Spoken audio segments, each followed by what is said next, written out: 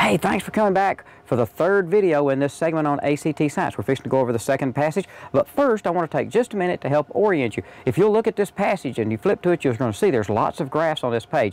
There's a couple of things I want to point out to you about graphs on the ACT. When you come to a graph, you don't just jump over it and hope you'll come back and figure it out. You always want to look, what is this graph telling me? Every graph tells you some information, and the more you understand that information when you're going through it, the better it's going to be when you're trying to answer questions on it. But there's a few key things you want to notice when the ACT gives you some graphs. First of all, when you come to one, you want to see where is 0, 0. A lot of times on the ACT, they will give you graphs where 0, 0 is not in the lower left-hand corner. We're used to that, and in this particular example, on passage 2, you're going to see they're all in 0, 0 is down in the lower left corner.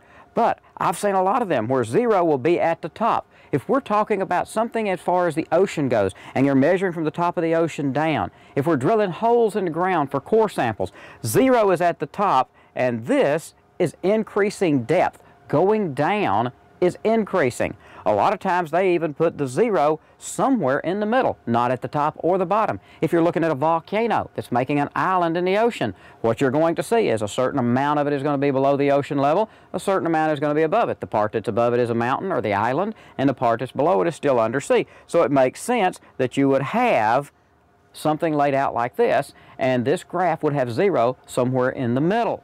Now, the second thing you want to look at when you come to a graph on the ACT test is look at your axes. This is the y-axis up here, y. This is your x-axis. Notice when you look at this, is it increasing? Is it decreasing? Which way is increasing? Which way is decreasing?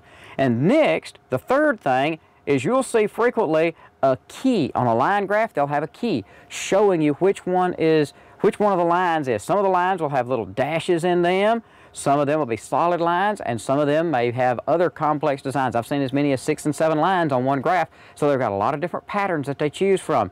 You want to look at that and study that key. If it takes you 15 or 20 seconds to study it, it's worth the time to do that. All right, I'll point a couple of other things out when we get to them on this passage.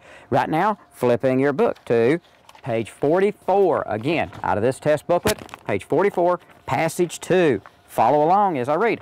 Color images of the surface of Io, one of Jupiter's moons, show plumes of gas that resemble Earth's geysers and active volcanoes that emit flows of molten material.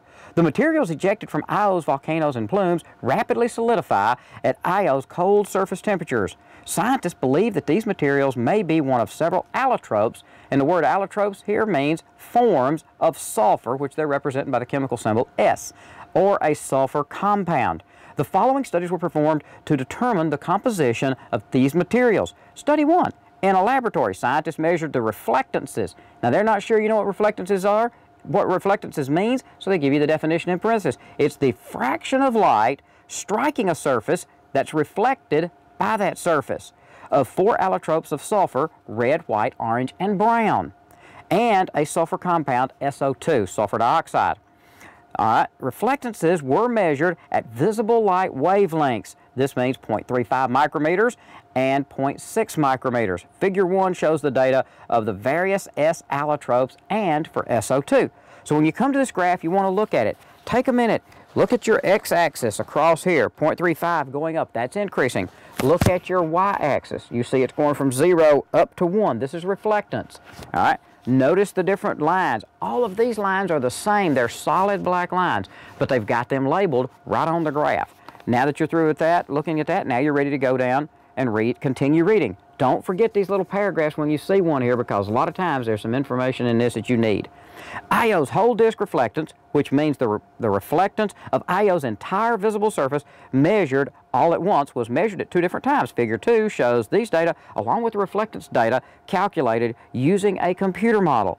This model shows the combination of materials from Figure 1 and what they would produce the closest match to the measured reflectance data. According to the model, the overall composition of Io's surface is 15% SO2, 50% orange, 20% red sulfur, and 15% white sulfur. So we look at this graph. Notice in this particular case, the x and the y-axis is the same as the first graph. The information plotted is different, but it's showing you reflectance still. So we've got the reflectance, Io, observation 1, 2, and computer model. Now we go to study 2. At two different times, reflectances were measured on the crater floors of two volcanoes, Pelée and Sirte. Figure 3 shows the reflectance data. So you look at Pelée, it is crater floor data.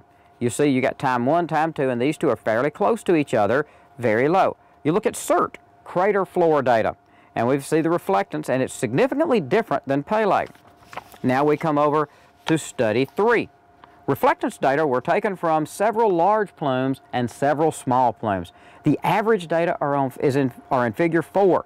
So when you look at figure 4, again, same X and Y axis, same type information we're plotting on here, and we see the reflectance of sulfur from the large plumes and the small plumes.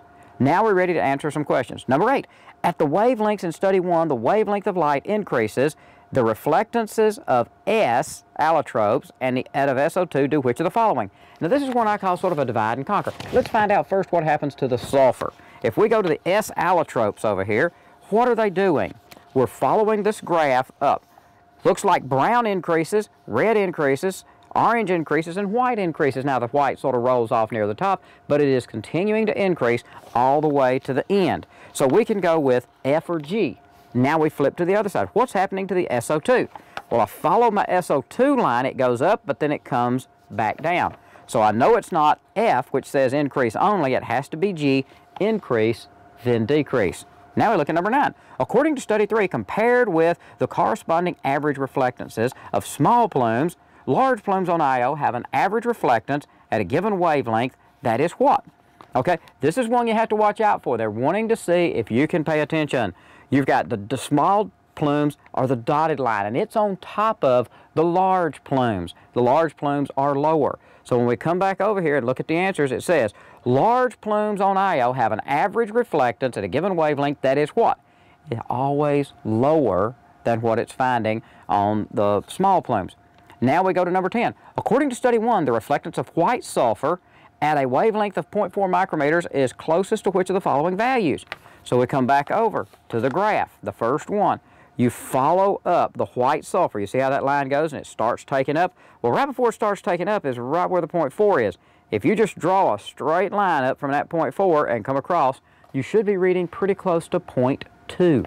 That would be the answer, which is going to be H. Number 11, according to study 1 and 2, the crater floor of the volcano Pelée has a reflectances most similar to which of the following S allotropes? Okay, well, if I look over here at Pelée, and the line is going sort of low, it looks a lot like my brown sulfur, doesn't it? This is the brown sulfur in the lab data. This is what I'm getting off of Pelée. Looks the same. Brown sulfur is the answer. It's just this simple. Number 12, if the average reflectances for large plumes and the small plumes had been measured at a wavelength of 0.61 micrometers in study 3, those reflectances would have been closest to which of the following? Now, this is a question the ACT has on almost every test where they want to see if you can extrapolate. Sometimes they want to see if you can interpolate between 2 points. This is extrapolate. They've given you a graph going out to 0.6. They want to know what's going to happen at 0.61. Just past the right of your graph. Well, you look at your lines and they're coming up like this and like this.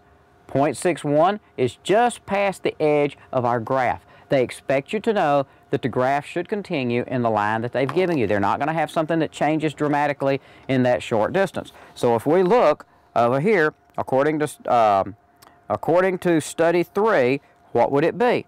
Large plumes. We follow the line for large plumes out, and it's coming out pretty close to 0.5. So we come over, and now we're down to G or H. We flip to the other side, the large plumes.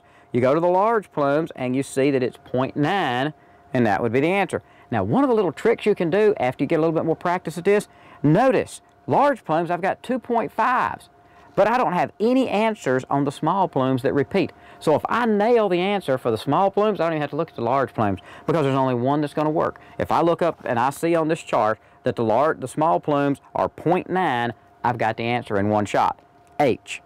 Number 13, according to study 1, white sulfur has a reflectance of 0.98 at a wavelength of 0.6 micrometers. This means that white S reflects what? Okay, told us reflectance is the fraction of light that's reflected back from a surface from what was striking the surface. So now 0.98 means 98% or 98 hundredths of the light. Almost all of the light striking the surface is reflecting. That would be B, 98% of the 6.6 micrometer light that strikes its surface. Now, that wraps us up on passage 2. Next video, passage 3. We'll see you there. Thanks again for joining.